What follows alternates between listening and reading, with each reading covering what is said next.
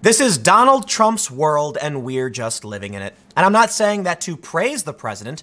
I'm saying it because every day when I look to politics to track how the 2020 race is going, what's the big news? What do we get? Trump, Trump, Trump, Trump, nonstop, all day, every day. And the media knows it. They know that Trump does things to distract us, but they just can't quit. They love it too much. There's the Trump bump, and there's Trump derangement syndrome. They just won't stop. So every day, I will pop up these various political websites, I will look to the top trending news, and it's just Trump all day, nonstop. Trump won partly because he was able to dominate the media in 2016. This was acknowledged by professors, by journalists, by so many people, by activists, by the Democrats. Yet even still, with so many journalistic outlets opposing the president, they refuse to acknowledge the reality. Now, it is quite annoying when these sites automatically refresh themselves, but let's do this. I just did a search for the word Trump. Politico. Now, I admit, Politico is a political website meant to talk about top issues. And we can see 53 instances of the word Trump appearing on their front page. Certainly, there are other political things to talk about, right? No. It's a death spiral. It is a cycle that can never end.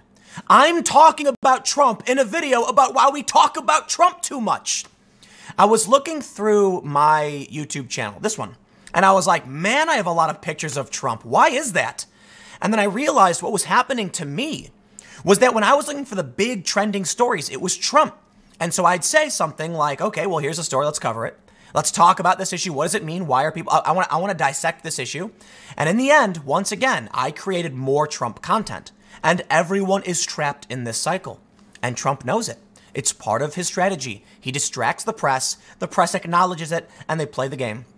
So I do try my best to make sure I'm tackling stories that aren't just about Trump, right? Because the other day, a report was released showing that Facebook has made changes because, yeah, there was a bias against conservatives. But those Trump stories never end. Today, the big story that's trending on Twitter, Joe Walsh may run against the president. And I thought, okay, I guess there's the big story. Joe Walsh wants to primary challenge Trump. And then I'm like, am I really going to do another video on this guy? Isn't there something else to talk about? I guess I could talk about Joe Walsh, but the story is Joe Walsh to Trump. And Joe Walsh will never win. Everybody says it's a long shot, it's a waste of time. And we can talk a little bit about this. But first, we're going to dive into the issue of the media obsession with Trump and how Trump, it plays to his advantage. Now, I don't necessarily blame him for getting all the bad press. The media is obsessed with the man. Look, the guy was a celebrity before he became the president, so he knows how to get attention. But for some reason, I imagine the American population is looking starry-eyed at Trump, half angry, half happy, saying, I just can't quit you. And that's the fact. And so I thought, am I going to make a video about Trump again? You know what? No. I am, but I'm going to point out what's happening. So let's do this. Before we get started, head over to timcast.com/donate if you'd like to support my work. There's a PayPal option, a crypto option, a physical address. But of course, the best thing you can do is just share this video. Help get me past that D-ranking. YouTube D-ranks independent political commentary so that, you know, CNN, Fox News, MSNBC get propped up and I get knocked down. More importantly, though, let's break some echo chambers. By sharing this, people who might not see it may watch it. Now, a lot of people probably won't, but hey, maybe if it's a video talking about how the media is propping up Trump inadvertently because they're obsessed with them, people on the left might hear this, you know? I think that's the big issue. Again, I don't blame Trump for the media wanting to rag on him. They're chasing the ratings. And because of this, Trump gets press. So a lot of people who might disagree with him are tired and they tune it out. And the people who love him are talking more and more about it because the media won't stop. Here we go. The Hill. Again, The Hill is a political website. I totally get it. 37 instances of the word Trump appearing on their front page. All right. The Washington Post. Okay. Well, they talk about politics, but they talk about everything, right? Florida and Fresno and apartheid. 20 instances of the word Trump on their front page. Look at the yellow everywhere. Now we have the Atlantic. 14 instances of the word Trump on their front page. However, I will stress, they still have, like it says, Proud Boys over here, there's Brexit. It seems like there is a theme. One of the biggest factors driving the culture war probably is the media's singular obsession with the same concepts. Can we please as a media, talk about something else? Why don't you guys pop over to youtube.com/subversenews? All right, we recently raised $1 million. Thank you all to everybody who invested, and you will find not very much Trump talk. Because one of the couple things we're trying to do over at Subverse, and again, it's being run by a separate editorial team. I am in a different state right now, is issues that people are ignoring and not talking about. And we recognize sometimes people won't watch it. We did a video about Sudan internet censorship because we thought it was important people knew this was happening in this part of the world, and we can look to how it affects their population and how it might affect us if we allow censorship to continue on a mass scale. Not a lot of people want to watch it. But you will find a lot of news about science, technology, social media issues. Sometimes there's issues about the president, but we keep it tempered and rational. 14 instances of the word Trump on the front page of The Atlantic. Next up, CNN. 11 instances of the word Trump on the front page of CNN. Hey, CNN's doing better, right? And they actually have way more stories. That's surprising, right? I know a lot of people want to rag on CNN, but hey, there's many more links. And there's much less Trump. In fact, it looks like in their political section, Trump doesn't appear in their breaking news and top stories just in politics. So I gotta say, good on you, CNN, for segmenting this at least. You know, Washington Post, not so much. Then we have the New York Times, lastly. And this may be the most impressive. And it's because it's the New York Times. Now, I disagree with a lot of the trend and how they're hiring, but look at this. 5 instances of the word Trump appearing on their front page. Now, I will stress, it's not that the word Trump is going to tell you if the story is or is not about him. It may be true that there are stories that are about Trump that don't use the word in the headline, which means we are actually drowning in Trump more than we realize. In fact, in this story, it appears there's an instance of Trump that wasn't caught by the search. Let's try this again. Yeah, okay, so now it says 6 because it didn't catch that first one. So 6 instances of the word Trump on the front page of the New York Times. Not that bad, but I also want to stress that still seems kind of crazy to me. Now, here's the thing. I have evidence. I have proof. This is crazy. We are living in Trump's reality, and no one can escape it, which means the only thing you'll hear about is this man. He has nearly infinite media value. I read something once that in like 2016, Trump was given $5 billion of free press. I could be wrong on the number. It's been a while. But because of the constant stories about him, it helped him get elected. Listen, when you write a story saying, here we go, opinion, Trump, Greenland, Denmark, is this real life? You will find a couple things. Some people go, you're irrationally upset with the president and I'm so angry with you, screw it, and they go and vote for him anyway. Some people see the story where you're trying to be negative and they laugh and say, hey, that's actually a cool thing. You are giving, like, listen, I've explained this to so many people. Everything I say is positive and negative depending on your tribe. I could say something like, why is the media obsessed with Trump and talking about him all the time? And Trump supporters are probably happy about it, laughing, saying the president's getting free press and it's going to help him win. And other people are saying, this is absurd. He's right. Why are they doing this? It's a bad thing. Different people will view the information positively or negatively. So if I say, did you know Donald Trump was trying to buy Greenland? What a fool. Half of people might say, actually, that's a pretty good idea. There's a lot of resources in Greenland. I like the idea of Trump trying to get us new territory in the Arctic Circle to compete with Russia. Hey, even though the media's trying to be negative about it, they're still giving positive press. There's no such thing as bad press. So you look at all of these, just like my mind is blown. Look, I'll say it again. I was going through my YouTube list and I see like 3 Trump pictures, then a picture of, Ocasio-Cortez, then 3 Trump pictures. And I'm like, how come it's so much Trump? And I had this moment where I was like, when I'm looking at the top trending news and some of the most important stories, birthright citizenship, the border wall, Greenland, all the things that trend, I was like, I'm talking about this because I'm trying to make sure I cover the biggest news in politics from my main channel. And then I realized, is that what everyone else is doing too? Somewhat. I'm sure, you can see, so the New York Times updates in real time. That's where the Trump story, that Trump story popped up as we were filming. So there are people like at the New York Times that say, okay, we should talk about this. This is a big issue. And it creates a never-ending cycle. The more people talk about him, the more people talk about him. And now it's time for some data to prove it.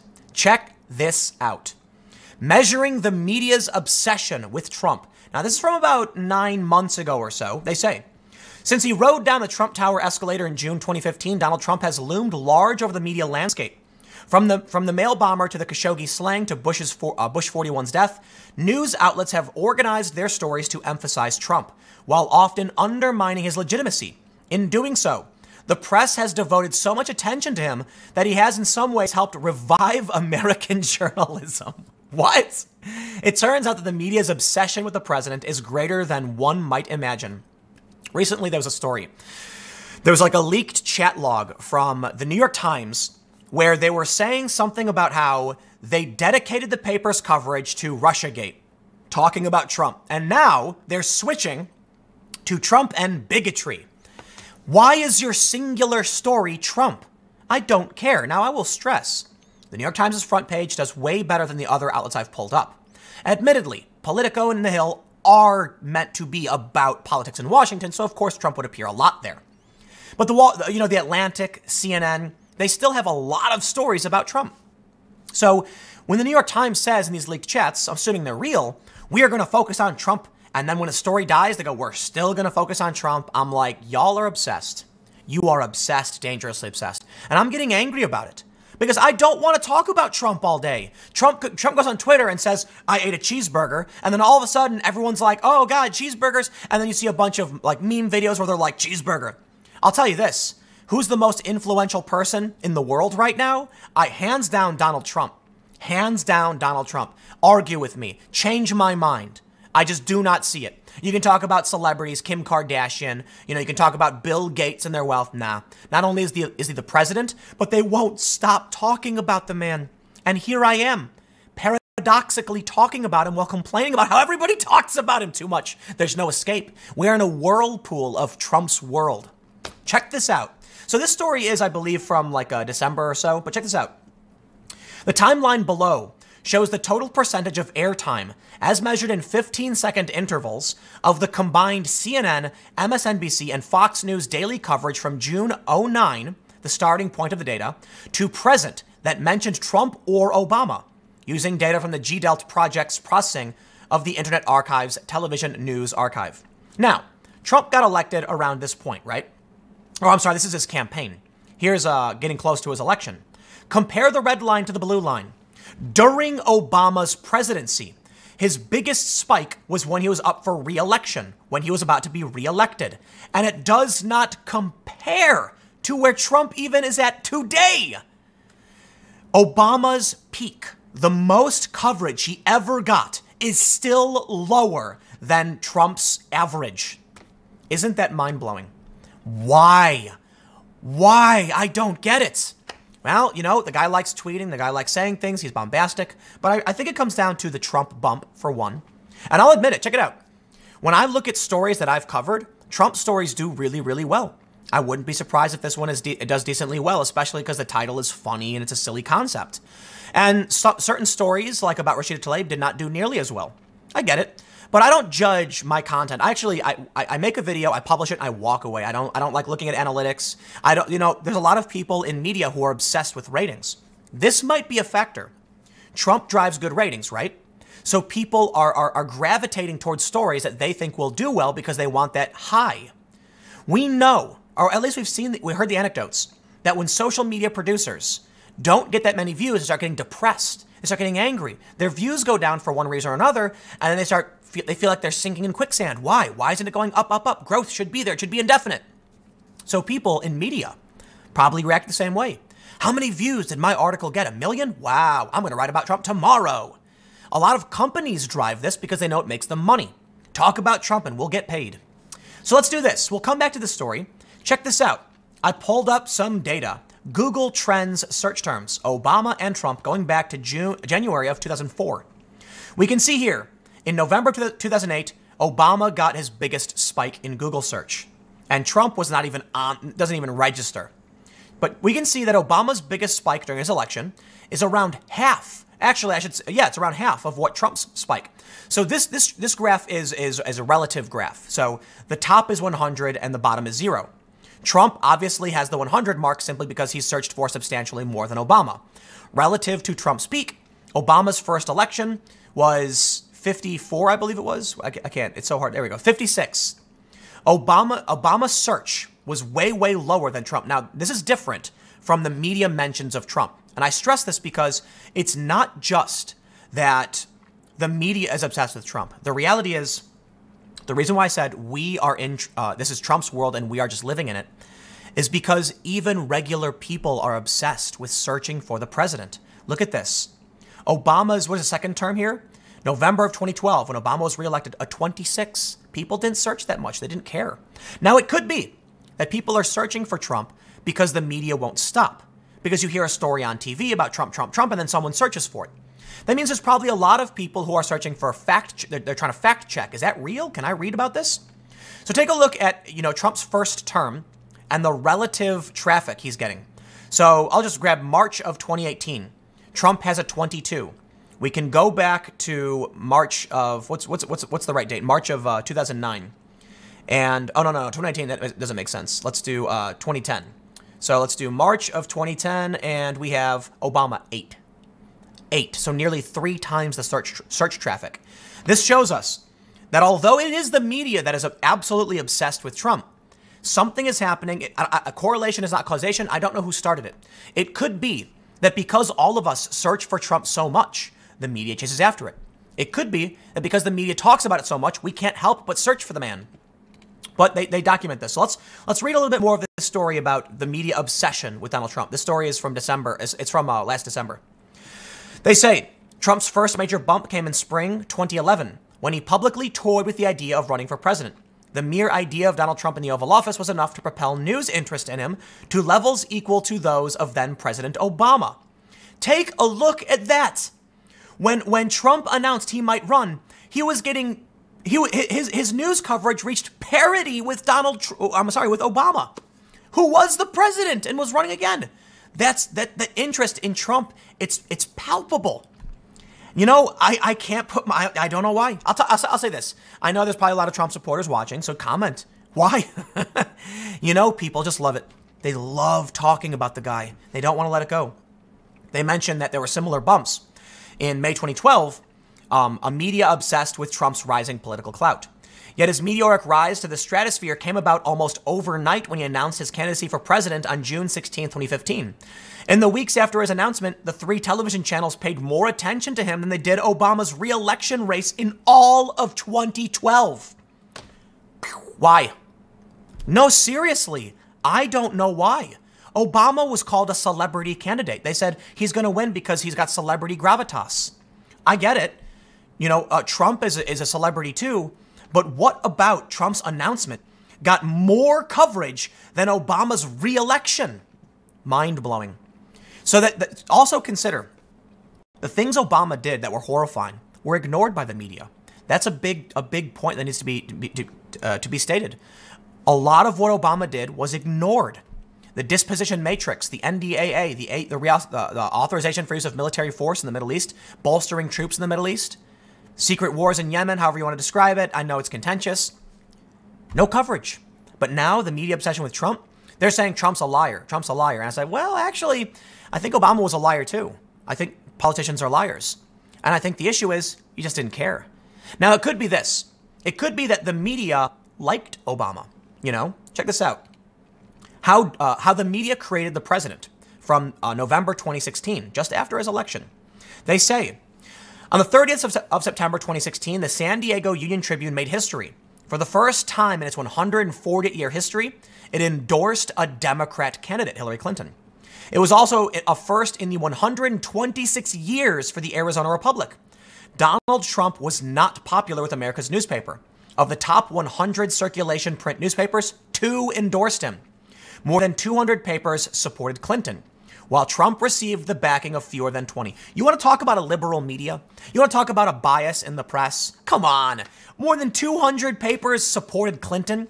The top 100 papers, 98 supported Clinton. They did not like this man, and they were obsessed with writing about him.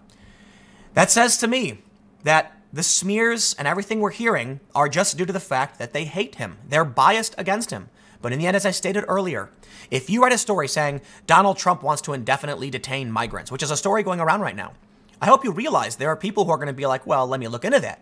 And they're going to read about the rule and be like, okay. and they might like it. You might think it's a negative story because it's your political view. You're not realizing that, listen, when someone who, say, a Democrat comes out and says Trump is a bad man for wanting to build the wall, the people who don't like Democrats are going to be like, well, if you hate it, I'm going to like it. Other people are going to say, wait, what was that? Trump's going to build a wall? Hey, I like that. Just because you say it doesn't mean everyone will assume it's bad, and they don't get it. I don't think the media understands this. There is no such thing as bad press.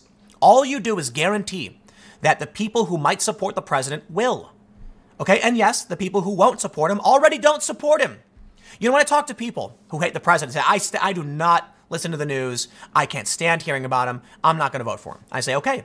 Then I hear about other people and they're like, who say they're going to. Some of them are saying it's because they're sick of hearing about him. Okay, fine. You know, you hate him so much. Good. You get what you deserve. But others are like, oh yeah, did you know that Trump was going to do X? I'm like, that was a hit piece about him. They're like, oh yeah, but you know, I like it. Look at this. I did a story a couple days ago talking about how Trump fractured the Democratic Party. No. It was a story about how a moderate was threatening to vote for Trump because of the far left policies. Here's a guy who heard all of the worst things about Trump, and he said, well, you know what? Here's a guy who believes that Trump won't condemn the worst of the worst. You know, the Charlottesville stuff. And he said he was going to vote for the guy. He was considering voting for the guy. The media, press attention, did nothing. The lie does nothing. You hear it over and over again. Joe Biden says Trump refused to condemn the groups in Charlottesville. He did. Trump said they should be condemned totally. You know, they cut that context out because Trump was referring to people who wanted to pull a statue down. And then he said, but they should be condemned. Criticize him for that. You're allowed to, but they ignore it. So then what happens is even people who hear that awful smear don't care. And that's the big takeaway. If a moderate can hear that Trump is a white nationalist and not care, you got bigger problems. And no matter how much you talk about how the orange man is bad, you are helping him. Isn't that mind-blowing? Two of the top 100 circulation print papers, 2 endorsed him. More than 200 papers supported Clinton. And did it help you? No. Go watch that Simpsons episode. It's a treehouse of horrors where the advertisements come to life. And they start singing, just don't look, just don't, you know the episode I'm talking about? I mean, Simpsons has really fallen from grace, but you get, it's like a concept. It's a meme. In this episode, they say if you just stop looking at it, it will die off. But as long as you keep your focus on it, it will never go away. There's a lot of reasons Trump is going to win, in my opinion. I believe Trump has the economic advantage, the incumbent advantage. Trump fatigue, I believe, will benefit Trump. People are sick and tired of hearing about him. So that doesn't mean that they're going to not vote for him. It means they're going to just say, I'm done, and they're going to stop listening. And then when real bad news comes out, they're going, I don't want to hear it. I'm tired of it. Some people, they argue, have Trump fatigue, and so they're going to vote against him. I'm like, no, you don't understand. When you're fatigued, you don't get out of bed to go vote. You put a pillow over your face and turn the lights off and say, leave me alone. The other thing is, it's free press. And they always, we know it. There's no such thing as bad press. So when we can talk about a strong economy, record low unemployment, the incumbent advantage, Trump's Republican Party support is over 80%, the highest the Republican support has been for a long time for anybody. And then you hear these stories about like Joe Walsh wants to run a primary challenge Bill Weld. It's a waste of time. Trump has the base, he has the Republicans, and he's got free press all day. And you think it's bad? You think saying orange man bad does anything for you? I covered a story recently. CNN is chasing after Fox News stories.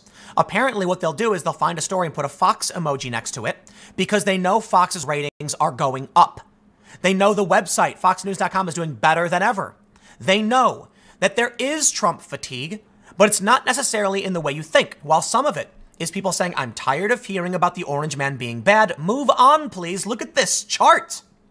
So they go to Fox News to get something different. And as noted by, I think it was a Columbia Journalism Review, may have been, they said that Fox News covers anything of interest. So maybe people are tired of going to the front page of a website and seeing 39 mentions of the word Trump.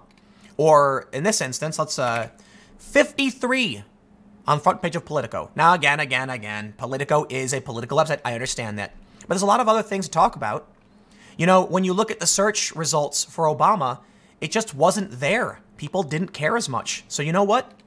We can talk about all of the things going on that Trump has done that's bad. And in the end, I believe Trump has all of these things in his favor.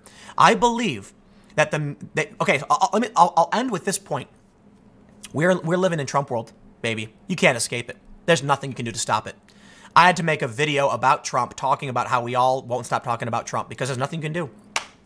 But I will stress, in 2016, people ragged on the media saying you gave him all of this free attention. You know, was it $5 billion in free press or something? He spent very little relative to the other candidates. He didn't have to. They wouldn't shut up. Look at this. It's on the screen. Look how much they wouldn't shut up. They just loved it so much they're addicted to the guy. So how is it that we've known this? We have known that this press helped Trump in 2016, and they have been completely oblivious to the fact that they are helping him again. And they say things like, oh, you know, Trump's going to lose in every matchup. Oh, you'd be surprised, buddy.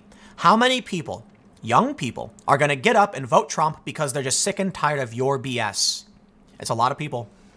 I've heard from a lot of people who say they want to vote for the president because they want to stick it to the media and they want to stick it to the Democrats and they want to stick it to the far left. So that's what I see. I could be wrong. You'd think the negative press would hurt the guy, but his base is bigger than ever. That's from the New York Times. His approval rating is higher today than it's averaging around in the past month, higher than it's been in the past 2 years. And his favorability is up. It's not doing what you think you're doing. It's free press. It's good. I'm going to end with one thing, okay? I'm sorry if I said, listen, Trump derangement syndrome has a Wikipedia entry. There is a Wikipedia entry for Trump derangement syndrome. So you know what?